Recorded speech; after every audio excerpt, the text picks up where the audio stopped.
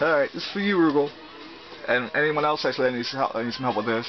I just learned this yesterday because I happened to walk in the work Street Fighter 4 is on, and I'm set my stick in the car, so I just got back into the game.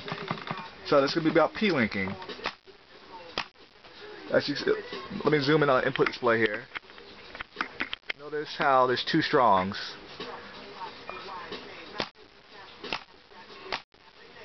Basically, I'm carring into a jab. If you know how to use Ken's car throw, or you can learn how to do it, this might help you a little bit. This gives you two inputs when you're trying to do a link, which helps. But one frame links, I'm going to attempt to do some here. I'm not a ball rod player, so this might look a little ugly until I get the timing down again. There you go. See, a couple times in a row. It's that easy. Once you get it down, you still need to know the timing for your links though, so you can't just pick up whatever. But once you know the timing for your links, it does help a lot.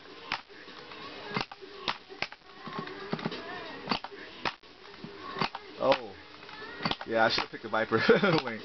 But Viper links are pretty easy without P-linking, so it looks just ugly, but there you go. Yeah, sorry this is so ugly. Trust me, once you get your timing down, this does help tremendously.